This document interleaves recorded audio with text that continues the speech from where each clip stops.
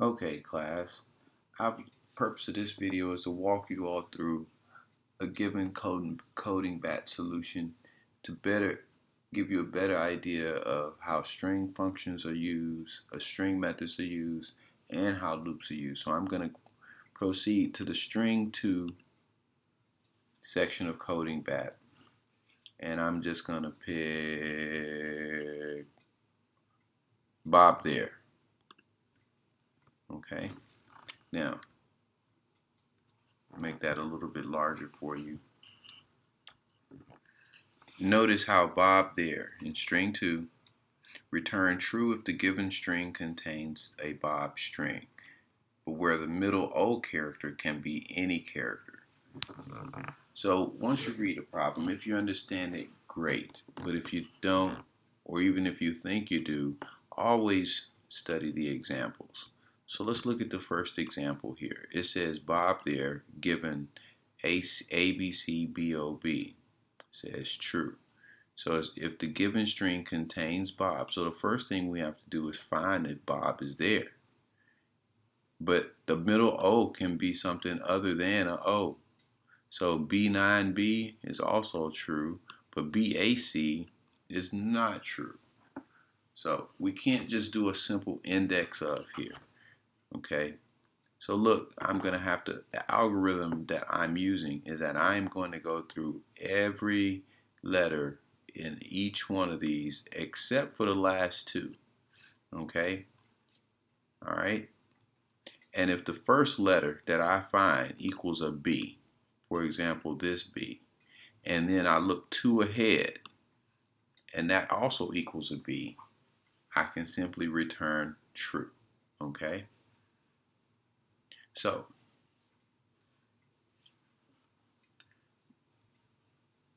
look at what I've done here.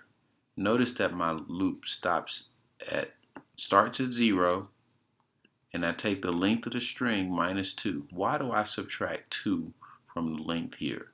Because I'm looking for the first B. My algorithm says look for the first B, okay? And then it says look 2 ahead, 1, 2. So if I find this B and I look 2 ahead, I'm going to be out of bounds. So to make sure that my loop does not go out of bounds, I can always stop 2 short to make sure that I can stop here. So that'll be the last B that I use to look forward to, and it will make sure I stay in bounds. Okay? So again, look at the next example. I will never use this B to look ahead. I will stop at this B only. This is the only B to get examined because the length of this is 3 minus 2 is 1. So 0 to 1 is where my loop will end.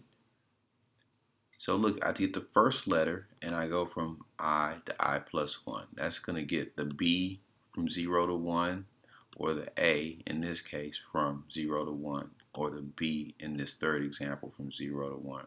And letter 2 will be I plus 2 to I plus 3. So I'm looking ahead from this location I.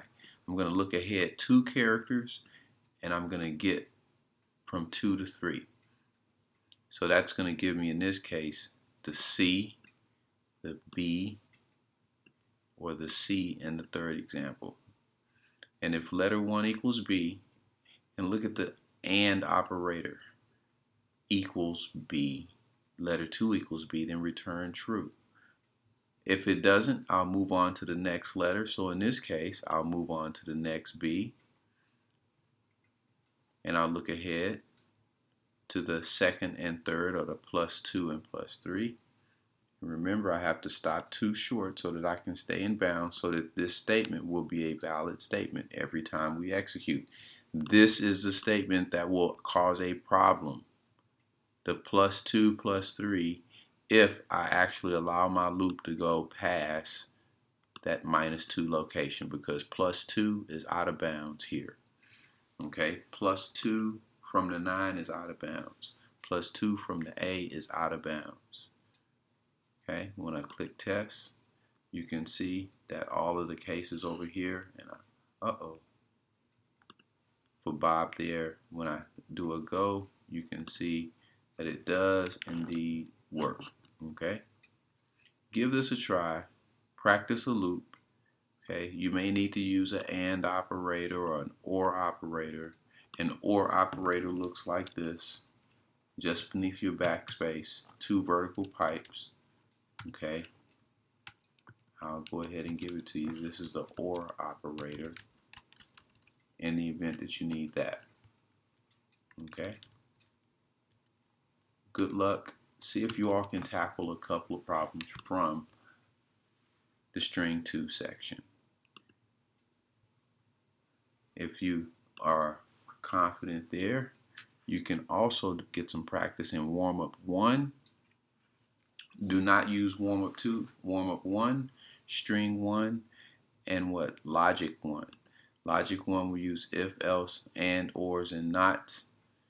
And there are several problems here. Notice if there's an H next to the problem, it's a hint, so you can actually use that problem to get started in practice. Good luck.